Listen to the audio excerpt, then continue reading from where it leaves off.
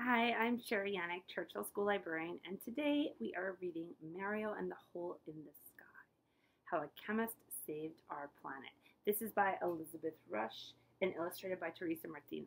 I think you will like this book. It's a really interesting book about the origin of learning about the history, the origin of learning about the hole in the ozone.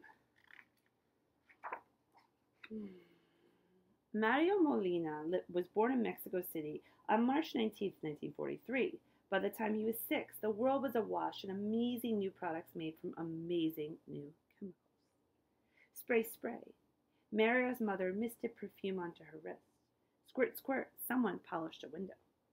Spurt, spurt. A press of a button propelled cleaner onto a counter, paint onto a fence, and hairspray onto curls. But one of the new chemicals used in millions of spray cans and refrigerators had a dangerous side that no one had yet discovered. Feliz cumpleaños, Mario! On Mario's 8th birthday, his parents gave him a microscope. Mario peered through the lens at a drop of water. Boring, he thought.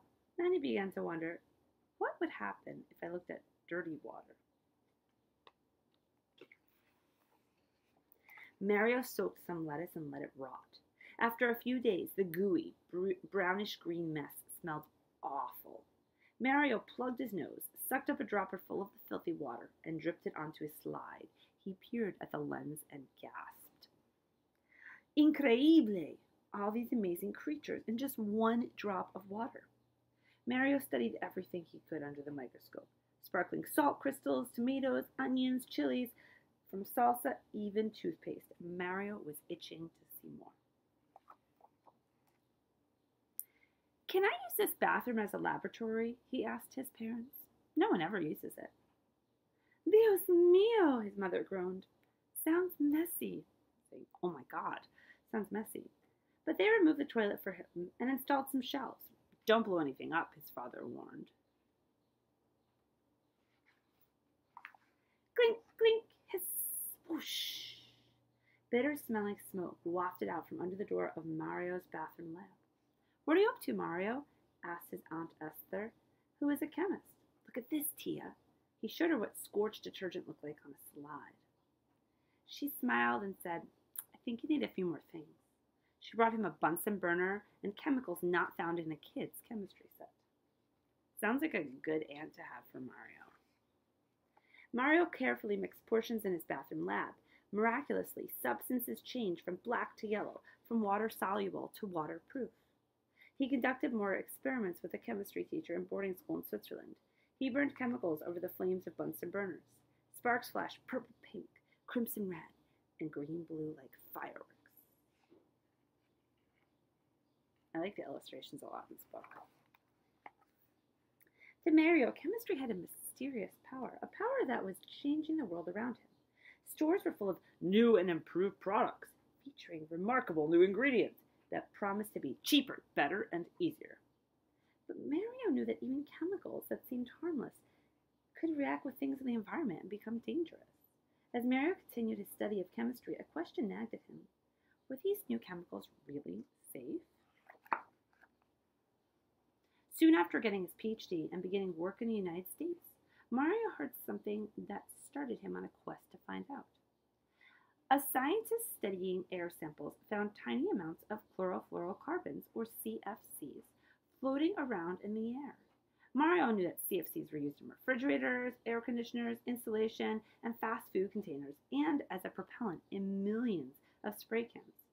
He and his colleague, F. Sherwood Rowland, wondered, once CFCs were sprayed into the air or leaked out of the dump, what happened to them? Mario and Cherie set up a bunch of experiments to find out. They mixed CFCs with water. Most chemical compounds dissolve in the rain, but the CFCs didn't dissolve. They shone lights on CFCs. Some chemical compounds break down when a light shines on them, but the CFCs didn't break down.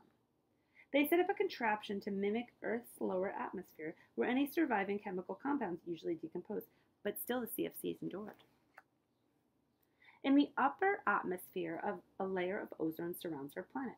Like a powerful sunscreen, the ozone layer filters out deadly solar radiation. known as ultraviolet light. What would happen if CFCs reached the ozone layer? Mario asked. To answer the question, Mario grabbed the simplest tool of a chemist, a pencil and paper. He jotted down ingredients that could be released if radiation broke down CFCs. Carbon, called C, fluorine, called F, and chlorine, called Cl. And you can see it says solar radiation hits CFC, chlorine breaks off, freed chlorine crashes into ozone. Ozone breaks out. And this is the atmosphere. Then he wrote down what would happen if those ingredients reacted with oxygen, called O, in the ozone. Mario discovered something scary. Chlorine floating around, freed by radiation, would break up ozone. Bent over his chemical equations, Mario felt a huge weight pressing on him. The problem was even worse. After the chlorine destroyed ozone, the chlorine survived. It could float around and destroy more and more ozone. Just one atom of chlorine could knock out tens of thousands of molecules of ozone. Without ozone, deadly solar radiation would bombard Earth, killing all plants and animal life. Mario hurried to Cherie's office. We have a problem, a serious problem, and we have to do something. So he's saying, floating oxygen frees chlorine again. Free chlorine moves on to destroy more ozone. This is a pretty serious problem. Mario and Cherie faced a sea of TV and newspaper reporters. CFCs used in millions of products are destroying our ozone layer, they said. They tried to explain the chemistry behind it, but only a few news reports followed, and none captured the magnitude of the crisis. Mario tried again. He told Congress that CFCs were destroying the ozone layer. Still, no one took action. No one seemed to understand how serious the problem was. Mario was aghast. People believed it was just impossible that humankind could endanger the entire planet. The planet was big enough. It would just take care of itself, he says. But I knew this wasn't true. For more than 10 years, Mario continued to study the problem and warned people about the danger. If we keep using CFCs, he said, huge chunks of the ozone layer will thin or disappear. Skin cancer and eye disease could surge. Crops could fail. It could be a catastrophe.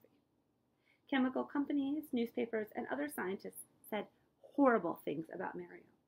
Someone even accused him of being a spy trying to cause chaos in America. But why in the world would I make this up? Mario thought. I'm a scientist. He never gave up.